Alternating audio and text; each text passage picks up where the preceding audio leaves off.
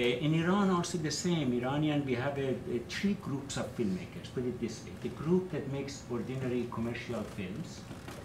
The second group is propaganda filmmakers. And the third group, which is about 5% of filmmakers, are, or to 10, 5 to 10, they are independent. They do follow their own convictions, and they fight with any kind of censorship. Men and women in film they cannot touch. During the film, women has to be veiled or scarf. The hair should not be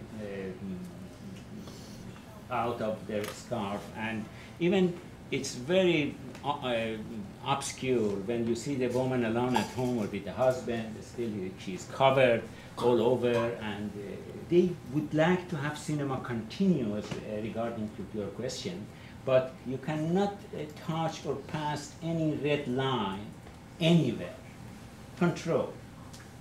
And stop your film, censor your film, put your film in the cans.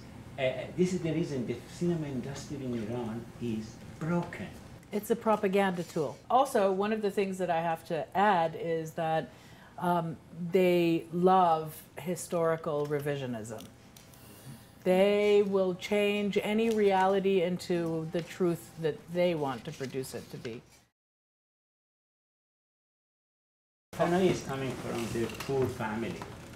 And he graduated in, I think, in 1988 from School of Television Film School.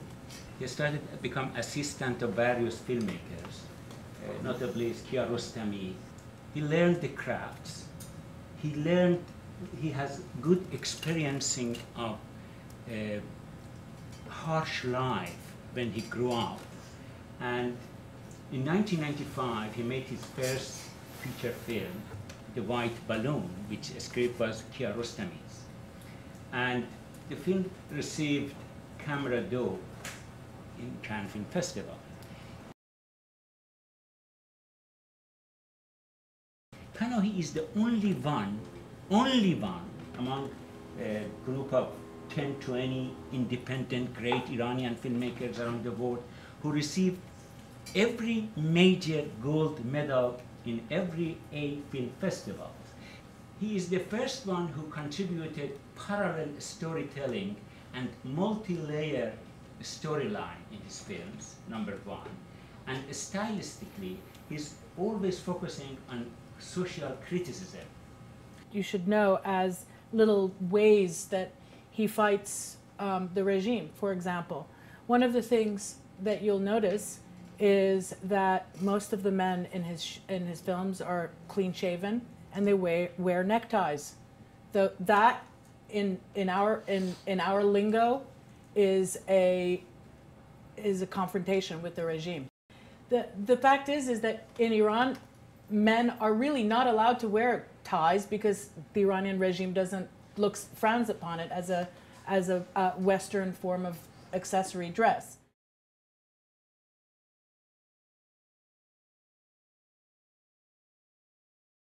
In a way, being able to just focus on what you have at hand gives new life to, things that maybe you would have overlooked before. Everyone here eats breakfast, but, he eats whatever the bread that he's eating, or, people drink tea, but Iranians do a very, specific way of making tea, which is, very time-honored tradition. But so I think that's the thing that we can all see in any story, and that we should, again, challenge where these stories are coming from and where they're being told, and to sort of seek out, telling stories in these very specific places that people might not know about, but then always rooting it in our, in these universal stories that I think, for me, it emphasizes and underlines our interconnectedness as people in the world. I think of myself as an artist and how fortunate we are in America to be able to, just really practice that and hone that and be, honored for being able to do that, and to see that in another nation we can do that was really eye-opening, because it's the same art, it's the same passion.